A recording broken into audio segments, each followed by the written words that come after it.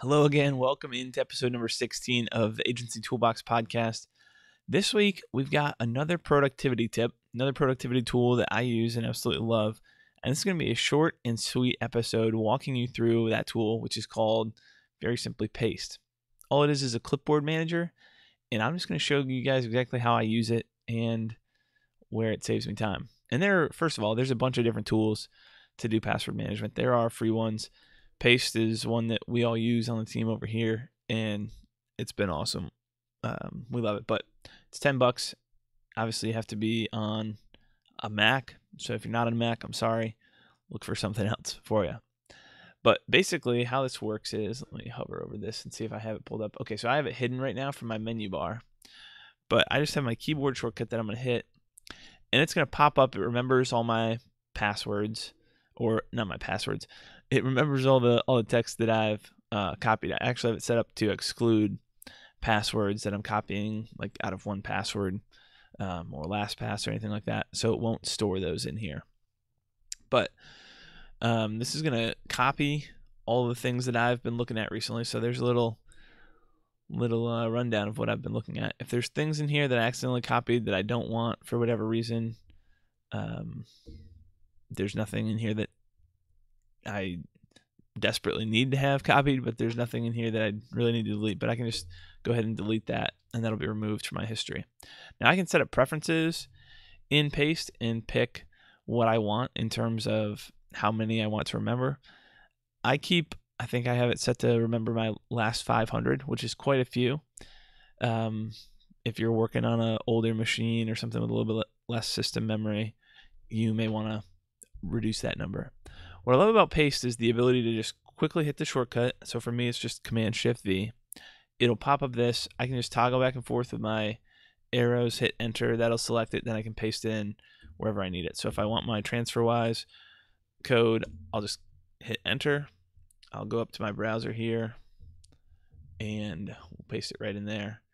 And there's my code for that. So if we jump back into Paste here, one of the cool things about this is that it will differentiate. It understands what's a link. It shows you right where you pasted it from, so you have a little bit more context. It shows you how many characters, if it is text.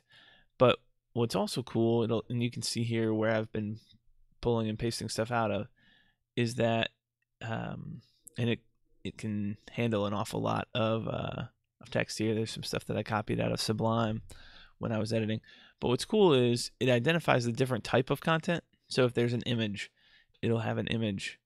If I were to go up here and let's just type in this right here. So this is one of the Doom and Bound brand colors. If I copy that, you'll see what this does now.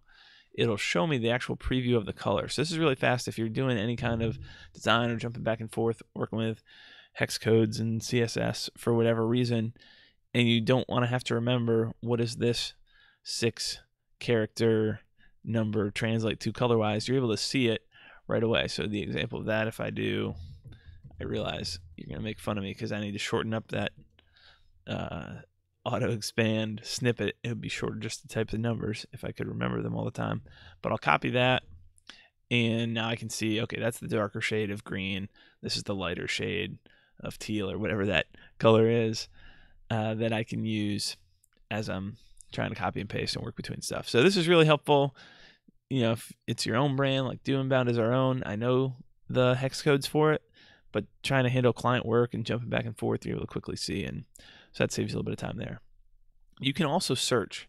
So if you just type the / command or start typing anything, actually I believe, let's make sure, if I start typing, yeah, so anything that I start typing automatically goes to the search bar.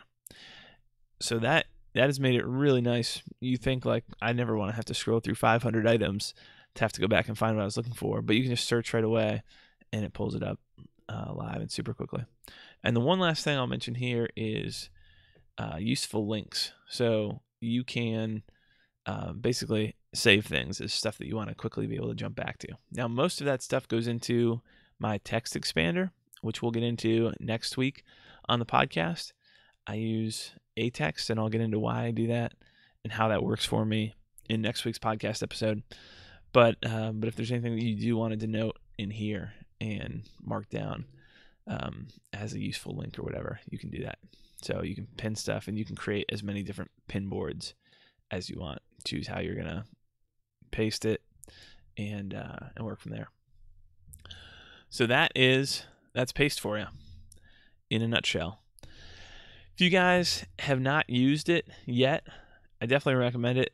It's certainly worth the $10. If you have something else that you're using that you like, let me know about it. And if there are other items, we're kind of doing a little bit of a mini series here, trying to hit on a lot of the really simple tools that we use to speed up our workflow and that I found really helpful, and a lot of these tools have gotten our team hooked on to start using. So we're going to rock and roll with a couple more episodes here of some of these kind of smaller tools like that. So if you are not yet subscribed to the podcast, I would recommend doing that, staying up on these episodes coming up. And then if you have other items that you absolutely use and love, other apps that are speeding up your workflow on a day-to-day basis, that's the kind of stuff I love learning about. So let me know, and we'll chat with you next week.